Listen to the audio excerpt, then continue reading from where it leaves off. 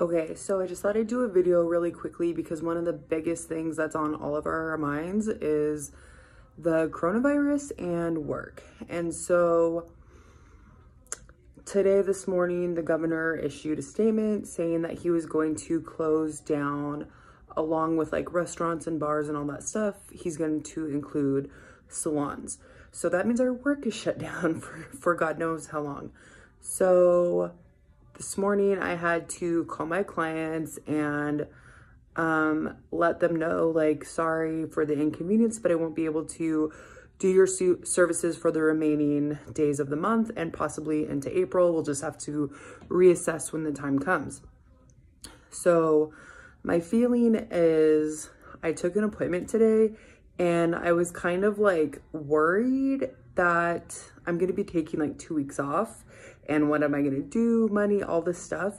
But then when it came down to it, like my client coughed once and let me tell you, I looked at her like, bitch, are you kidding me? Like, I don't know. It just made me so paranoid. And to hear that you might not experience any symptoms for 2 weeks when you are, you know, infected, it's like, I thought it was a 24-hour thing. So to be all honesty, like I'm kind of glad that we have to take time off just to let this go through. Like hopefully it will blow over and it won't be as big of an issue as it's being made out to be. So I don't know, I'm kind of curious, like what are your guys' thoughts? Like how are you feeling? Like where are you from? Do you guys have anything closed down? I contacted my clients just earlier and they all actually handled it pretty well. None of them were angry. They were just kind of like, oh man, like I was waiting for this to happen. Super frustrated, whatever. You know, they were obviously hoping that it wouldn't come to this, but here we are. So I do actually have one client that I used to go to her hair when she was going through cancer, and I would do her hair. And I kind of told her that I would go to her house for her. But then I was thinking about it. I'm like, people don't know if they're sick. Like it could be weeks before they know. And so now I'm kind of wishing that I didn't put that out there, but I'm still going to go there. I'm still going to do her hair. I'm just going to be very cautious. But anyways, the message that I sent out to my clients was just really like simple, like, hey, I'm so sorry. I apologize. I'm not going to be able to do our appointment on this date. The governor issued a shutdown of all salons.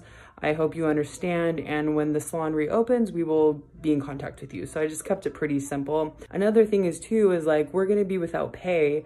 So are we going to be reimbursed? I know people are talking about like, getting benefits or help through the state, but it's like, we don't get paid leave or anything. So I don't really know how that's going to affect us. And then also like, you know, if you're booth rental and you have like salon taxes, like it's like everything hitting at once. So anyways, this is going to be really like, hopefully short-lived. And, you know, hopefully you guys are all doing well and being healthy and keeping, you know, away from anybody that's sick. So pull through if you do get infected. Hopefully, you know, you recover or whatever.